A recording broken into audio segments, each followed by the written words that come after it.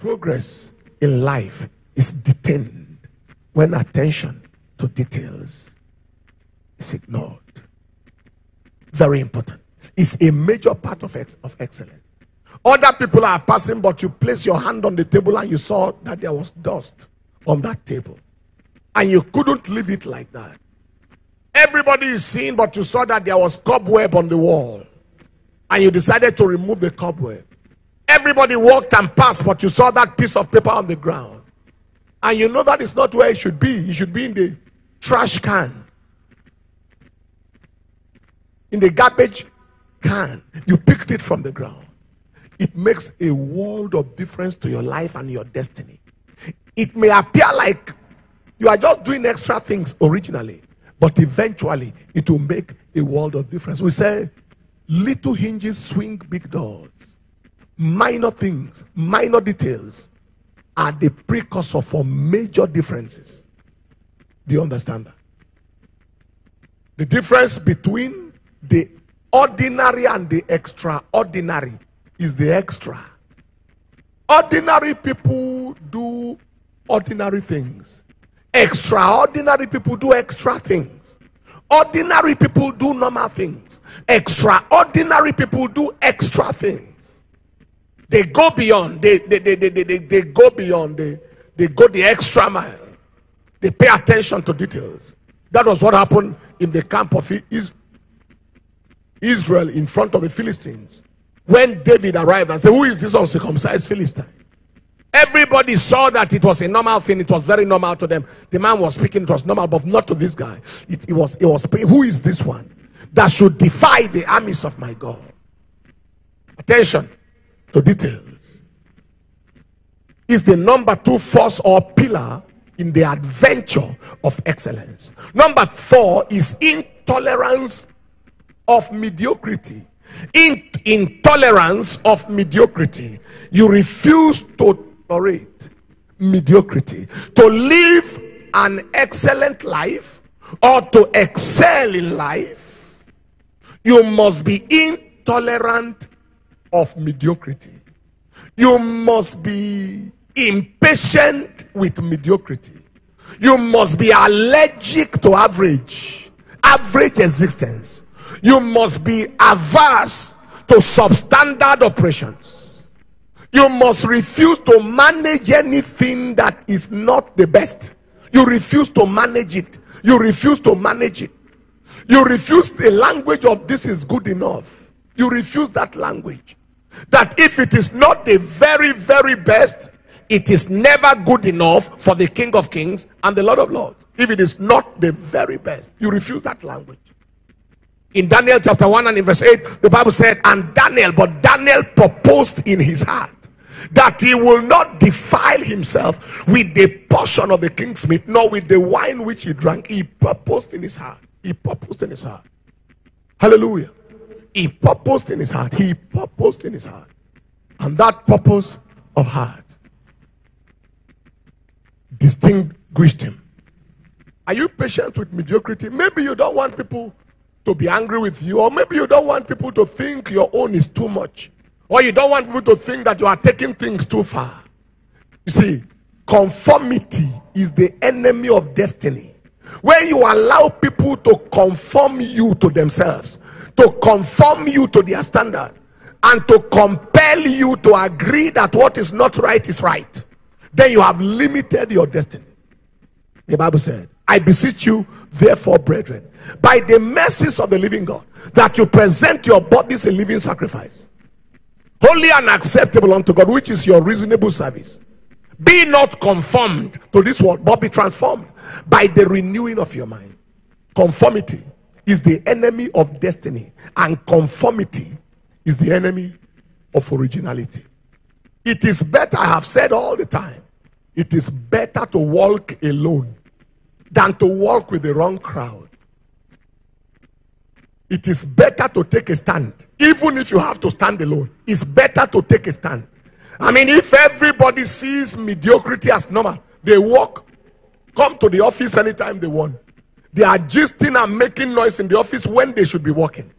They are doing this and doing that, and you made up your mind that that is not the way to go. They may look at you somehow, mock at you, conspire against you, try to think you are the odd one, they are the better people. You know, the time comes when those doing wrong are doing it so boldly, and those doing the right thing are doing it so timidly, that the wrong appears to be the right, and the right appears to be the wrong. But that devil is a liar. Stand and do the right thing boldly, and then outbolding those who are doing the wrong thing. But don't forget what I've just said. It's better to walk alone than to walk with the wrong crowd. It is important to take a stand, even if you have to stand alone. Conformity is the enemy of destiny. Conformity is the enemy of quality. Conformity is the enemy of dignity. It's a limitation of destiny. Must be intolerant. It doesn't matter who is patient with average. You refuse to be patient. There may be people you respect. I've been to offices before where people I love, respect, and value are busy blowing vernacular with their tribal people. That's one of the worst things anybody can do in a secular setting. Where people are there, people of other tribes, other languages, they are there. You are speaking across their head to your tribe. All of a sudden I say, what? I thought this person was educated. I thought this person was civilized. I thought this person understands how to behave. Yes, you can speak your language, but speak it in your house. Speak the one everybody can understand, where everybody is gathered. And if you are alone with your tribal man, you can speak to him. You see, so it doesn't matter who is behaving substandard. It may be someone you love or someone you respect, you had valued, but you see him behaving. He's eating corn, he throws it out of the car, and you are inside the same car with him. He finished a wrap of a biscuit or whatever it is. He wind down the glass, throw it out. Threw it out for who to pick it from the road. What a barbaric behavior. Highly uncivilized behavior. There are at times you've come across people like that who behave in very, very low ways. Refuse to conform. You may not correct or challenge people like that, so it doesn't look personal. And if it's someone you can correct, you can. But if it is not someone you can correct, you hate the behavior and make up your mind to do the right thing. Make up your mind to do the right thing. Intolerance of mediocrity. You must have zero tolerance for mediocrity on the journey of excellence. Intolerant of mediocrity. You must be allergic to average. You must average existence. You must be averse to substandard oppression. And then you must come to the point where you refuse to manage anything that is not optimal. I prophesy to somebody here this night. I declare a change is coming your way.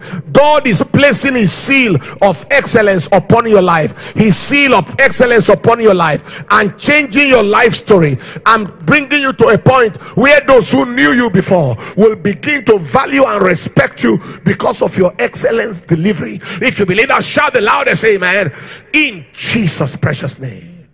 That was number 4 on the forces or the keys we employ in our adventure of excellence. Number 5 is continuity of improvement.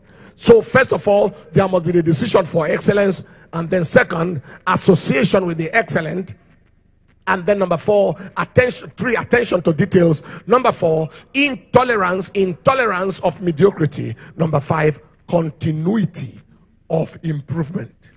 The path of the just is a shining light that shineth more and more unto the perfect day. We have just said that excellence is not a destination, it is an adventure. So there is the continuity of improvement. You continue to improve on the things you do, and that is a major secret of excellence. At the introduction we said that everything that is visible and everything that is audible, everything that is tangible is improvable. Anything you can see can be improved. Anything you can hear can be improved. Vision can be improved. Sound can be improved. Anything you can touch can be improved. So you continue to improve them. You see? We said also at the beginning that the largest room in the universe is the room for improvement. So you continue to improve on these things. You continue to improve on these things. Somebody say aloud, amen.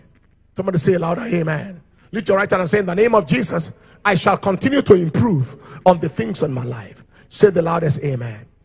The largest room is the room to improve. If you will not update, you become outdated. If you are not updated, you soon become outdated. If you are not updated, you soon become antiquated. If you are not updated, you soon become outmoded. Outdated, antiquated, outmoded. If you are not updated. Do you understand what I'm talking about? We give this example all the time. You see, an ancient house that was built 40 years ago, it was the outstanding, shining house then. But today, if you look at it now, maybe there are more fanciful designs now. What was celebrated then can only be a monument today. But there are other celebrated structures now. You see, you remember in those days, the 504 of those days, the 404 of those days. You remember those vehicles with the big nose, and remember the lorry of those days that they used to wind with the hand and all those kind of things. Today, those are not things that are celebrated today now, except for antiquity purposes for some of them. But if you want this journey of excellence, this adventure to be exciting, thrilling, and fulfilling, there must be continuous improvement. Continuous improvement is a function of number 6, which is called value for knowledge. Value for knowledge.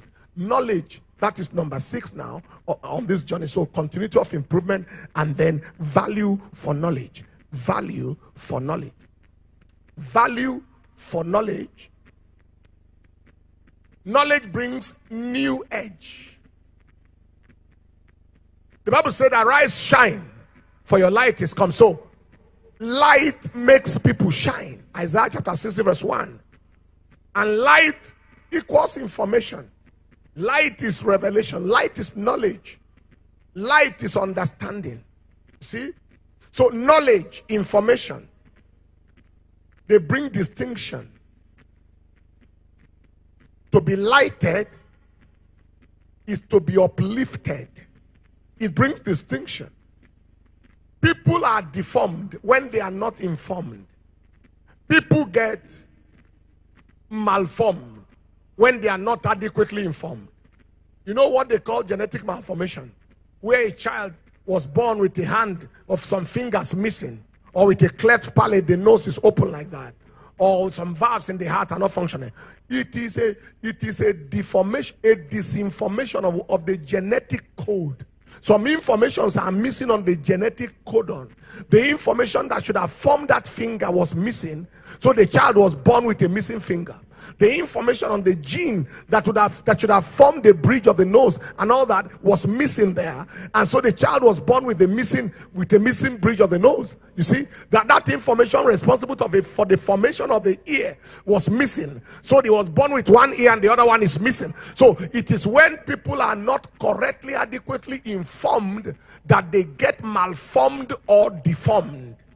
You see, that's congenital malformation, and that's malformation everywhere. If your life is not going to be deformed, if your assignment and what to do is not going to be deformed or malformed, you must be informed. You must be informed. So you continue on the knowledge journey. The knowledge journey. You keep on learning. You keep on learning. You keep on understanding. And as you continue to learn, as you continue to understand, then the adventure of excellence become exciting. So what do you do on this adventure of excellence? Number 1, the decision for excellence. Number 2, association with the excellent. Number 3, attention to details. Number 4, intolerance of mediocrity. Number 5, continuity of improvement. Number 6, value for knowledge. And number 7, diligence of labor. Diligence of labor. Excellence answers to diligence. It is the diligent laborer that experiences excellent delivery in life. The diligent laborer.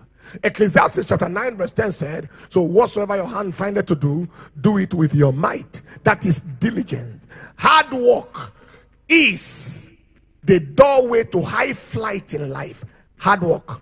No one forces his way up without work. No one flies high who does not work hard. You see, when the person comes out with a first-class degree, work went in. While other students were partying and going to social club meetings and all those kind of things, social and so on, he was buried in work. You see, when you see a first-class athlete, that person work. I heard of Wilma Rudolph, who worked herself for almost 16 to 20 hours every day for 4 years before she appeared for the first Olympic, and then the second one, where she won the first woman in history to win 3 gold medals in an Olympic competition. 100 meters dash, 200 meters, and then as the anchor woman for 100 by 400 meters relay race. She won it as the anchor woman. She pushed herself. You see, you do not reach your potentials until you stretch yourself. There is no reach without a stretch. Nothing excels until somebody is diligent. You make up your mind to walk, to walk, to walk. No free lunch in life. You are going to work hard. You are going to work on structures. You are going to work on organization. You are going to work on order so that it can come out well.